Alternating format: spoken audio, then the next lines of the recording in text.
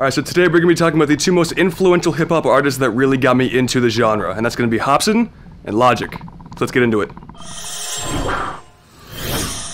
Alright, now for many years, and I'm talking basically my entire life up until I was around like 18 or 19, I really didn't like the genre of hip-hop. It didn't really appeal to me. I was actually a pretty big metalhead more than anything. But then my friend actually showed me a music video of Hop is Back, which you guys may know from Hopsin. But first I'm gonna go into a little bit of a backstory about Hopsin. Now Hopsin has gone through a really rough time the past couple of years between him having a baby that he could not see and being completely banned from Australia. In fact, many songs, including his much awaited Ill Mind Hopsin 9, actually talk about a lot of what he went through that year. And then a lot later in 2019, he actually posted a song called I Don't Want It. Now that song was actually going through all of the stuff that he's been through in the past couple of years and his eventual break from making music. Now no, it was not his retirement, but he did say that he was not going to be putting out any new music until he felt like he was ready after doing a lot of soul searching and just learning more about himself. And now back to the current year of 2020, he actually released a video on his YouTube channel called I'm Good. Now that YouTube channel is primarily where he posts all of his music videos, so that's what I thought this video was going to be about, was another music video, but it actually wasn't anything to do about music. Now before this video, he even put out a couple of singles and a couple of features on his Spotify. Now those might have just been some leftover songs that he already did in the past, and now he just wanted to put them out while he was in the middle of this break, but it didn't really seem like he was ready to be back in the music scene quite yet. And now that he's released that small documentary, I think that he's finally ready to get back into making music again. Yeah, I told everybody I wasn't gonna put any more music out until I felt like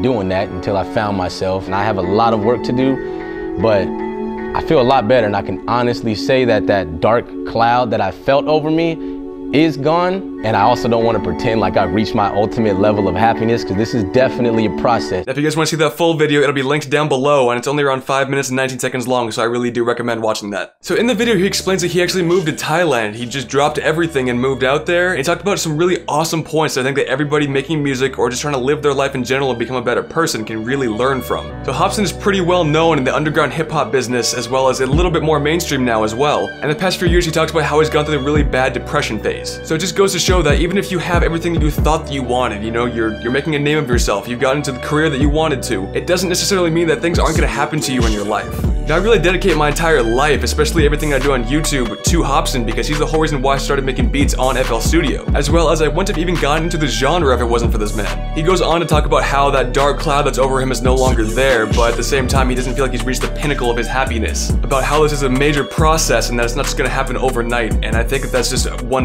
really amazing way to put it, about how he wanted $1 million and then $5 million and then 10 and then keep on going to $1 billion, but is that really the right way to live? Is there no point where you can say I'm good? No point to where you can be complacent, and yes, complacency can really ruin a whole lot of creativity, but I don't think that's necessarily the case here. I think that because he's a more happy person now and he's working on himself, I think that that's gonna make his music a lot better, and I think it's gonna make him a lot more happy to create this music. And speaking of music, he does end off that video saying that yeah, he does have a whole other album coming up soon. Well, Hopsin, do you got a new album dropping soon? Come here. Of course I got a new album dropping, bitch.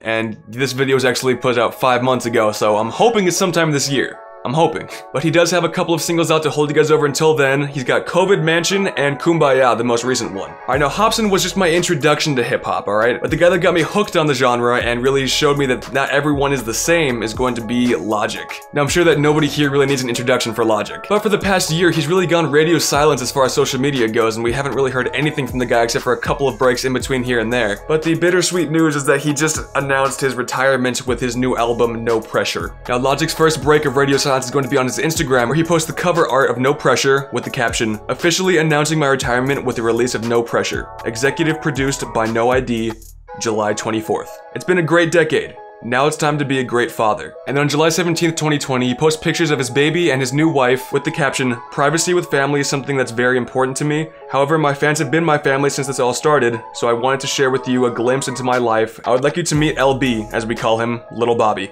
and my beautiful wife Brittany, who is an incredible mother. These two make me the happiest man in the world, and it's a happiness like no other. I know the news of retirement may be bittersweet when understanding the motives behind it. But worry not, dear listener. I will still be there for you. This will now, if anything, only allow me to focus more on not only my family, but you." He's referring to us, you know. "My family reading this. Without the stress of the industry, we can communicate more, interact more, and I am so excited for that. I love you and thank you so much for being here with me all these years. Now let's all kick back, love life, and enjoy each day having fun.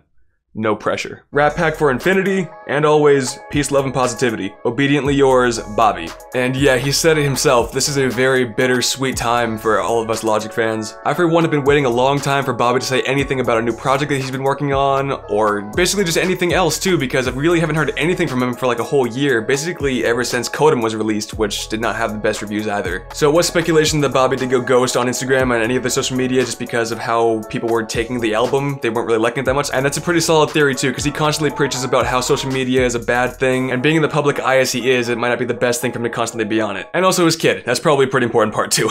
And as happy as I am that No Pressure is being released, I can't say that my heart isn't a little bit heavy hearing the news that he's going to be retiring. Because on the artist side, I'm really going to be missing new music from him, but knowing him as well as I do, as much as I've followed him, I'm really happy that he's going to be entering this new chapter of his life, so it's bittersweet just in the announcement alone. He gave us a whole decade of new music after he signed with Def Jam, and it's that music that I constantly go back to even to this day. When I'm chilling out, editing videos, making thumbnails, I'm listening to Under Pressure. When I'm working out, I'm listening to Bobby Tarantino 1 and 2. If I'm feeling really inspired, I'll go and listen to Everybody. Music to just me personally that I feel like is timeless, and I'll constantly be going back to those albums. But here's the thing, maybe it's just because I don't want it to be over, but I have this theory. Logic is just one of those artists that has a great work ethic, and he's actually said that he's working 5 albums ahead of everything. So his retirement might not necessarily mean that he's done releasing new music. It might, again, I don't know this for sure, I'm just speculating here, but if he does already have all those songs already recorded, who's to say that he won't put out some more in the future? So I'm just hoping here that he does do something like that, and this is not the last that we're gonna be seeing of Bobby. Alright, I think that that's pretty much all that I had to say about a little bit of a rant today, just a little bit more things that I'm hopeful for, and I'm really glad that Hopsin's back doing music again and feeling back to his normal self, and happy that No Pressure has been announced, but it's a little bit bittersweet with him retiring. I just want to talk about that a little bit, so there it is. So down below, go ahead and comment what you guys think about everything we talked about here today. Alright guys, thank you so very much for watching, I really do appreciate it, and I'll see you guys in the next one. Peace. Probably wait for this plane to go over. Dude, how long is this plane gonna be out here? This beetle. You stay over there. But now to present day, Hopsin actually released a video on his YouTube channel called, what is the video called? The dog wants to come inside. Outside. I'm outside, not inside. Sorry for the shirt, by the way. I'm currently trying to finish this workout. I'm actually done. I just need to get everything inside. See, I need to get the bench inside, the dumbbells, the barbell inside too, and the mirrors. I like having the mirrors out here. It just helps me, you know, be full of myself. So with everything going on in his life, he said that he went through a few years of quite bad depression. That didn't make any sense. Also, I just got this new ND filter, so hopefully I can make it a little bit more neutral and not blow all the colors out. He's the reason why I started making beats on Fruit Loops. Wow. Oh man, we want to redo that one. I include this part even a little bit inside of the video. It's gonna be at the end. So, thanks for sticking around this far, and I appreciate you guys checking out the video. Why I started making beats on Fruit Loops. Damn it, why am I saying Fruit Loops?